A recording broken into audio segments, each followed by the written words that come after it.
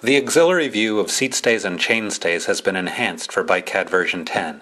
The display mode of the auxiliary views used to be wireframe at all times. Now the auxiliary view assumes the same display mode as the rest of the drawing.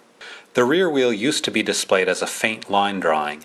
Now we can use the wheel display toggle button to display the rear wheel in full color as a faint line drawing, or not at all. The display of the cassette, the chain, the disc rotor, fenders, rear wheel, cranks, and shoe can all be controlled within the auxiliary view dialog box. We can show these components in the auxiliary view regardless of whether or not they are shown in the side view.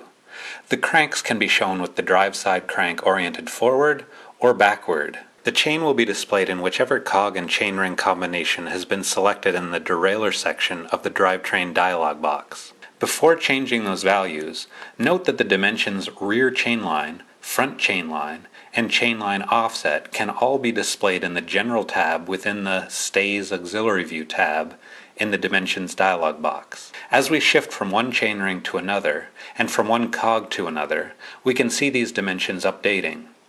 The current gear combination is also highlighted in red in the Gearing Graph dialog box. Other auxiliary view dimensions related to the drivetrain include those in the Sprockets tab, as well as several dimensions in the Cranks tab, which can be found inside the Components tab.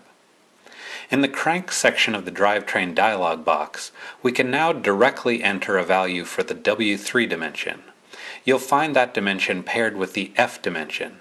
Leaving this dimension set to F means that as we increase the Q value of the cranks shift apart as a unit. If we leave this dimension set to W3, then increasing Q causes the crank arms to shift apart, but the chain rings will remain in the specified position.